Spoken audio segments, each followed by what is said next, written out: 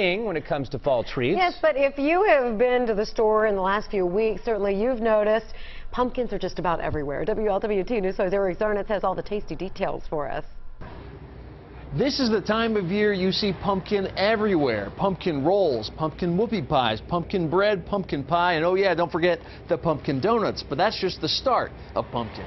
A taste of fall is a phrase normally used to describe the weather. But don't tell Jackson that. At the Hidden Valley Fruit Farm in Lebanon, pumpkins are part of the fall landscape. From warty to white, big ones to small ones, Ohio ranks as the third largest pumpkin producer. We got a lot of pumpkins. We got so many.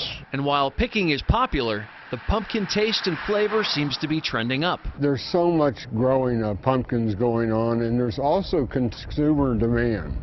They like, they like the healthfulness of pumpkins and the carotene in pumpkins, so I think you're going to see nothing but it continue. This year, main consumer brands even seem to be catching on to the craze, with everything from pumpkin spice Pringles, pumpkin hummus, pumpkin Greek yogurt, and even pumpkin spice deodorant.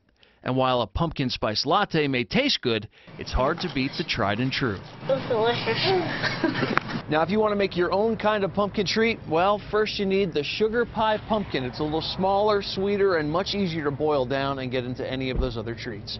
Reporting from the Hidden Valley Fruit Farm, Eric Zarnitz, WLWT, News 5 in Lebanon. So the moderate summer, we're told, along with just enough sun and rain, has made this year a great one for pumpkin farming here in the Midwest. And while, Ohio is a major player, Illinois produces half the nation's pumpkins.